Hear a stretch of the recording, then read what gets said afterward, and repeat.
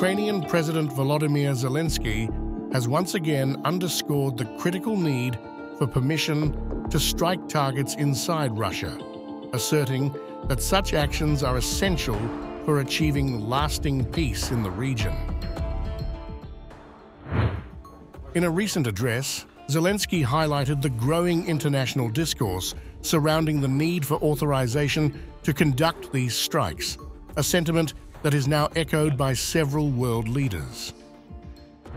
Our drones and missiles can achieve some of the objectives, but real peace, a real end to this war, is a comprehensive task.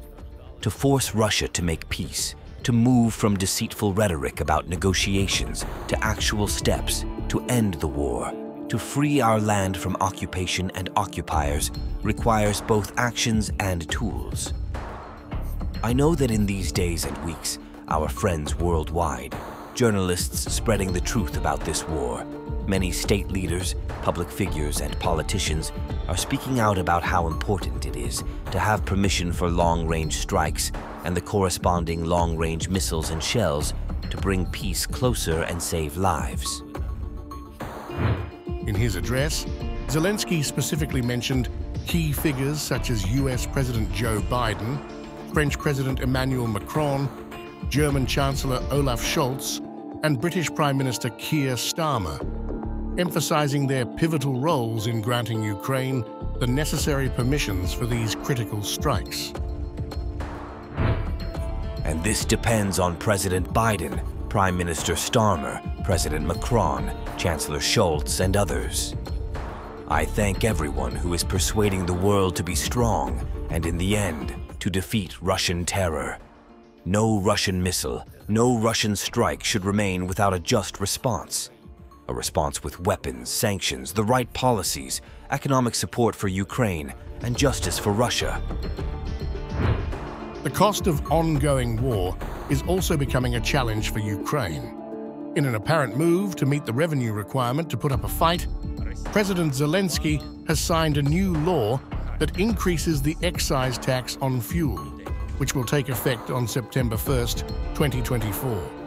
The law establishes new tax rates for gasoline, diesel, and gas, aiming to bolster Ukraine's economic resilience amidst ongoing conflict. Starting September 1st, Ukraine will implement significant increases in excise duties on fuel.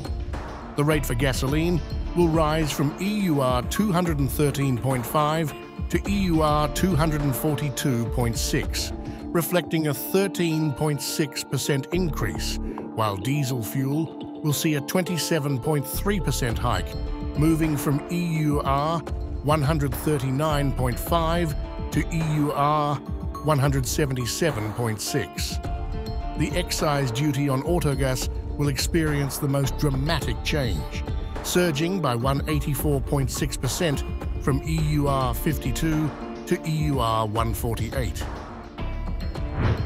Looking ahead to January 1st, 2028, the excise taxes will increase even further. Gasoline will be taxed at EUR 359 per 1,000 litres, marking a 68.1% increase from the current rate. Diesel will reach EUR 330, representing a 136.6% rise, and autogas will climb to EUR 250, reflecting a substantial 380.8% increase. These forthcoming changes are set to considerably impact consumer prices and underscore a significant adjustment in fuel taxation over the coming years. However, some experts predict that the price impact of the tax increase may be mitigated by recent decreases in global fuel prices. As Ukraine continues to navigate both its external conflicts and internal economic challenges, Zelenskyy's recent moves reflect a strategic balancing act aimed at sustaining the nation's defense capabilities while managing the economic pressures of war.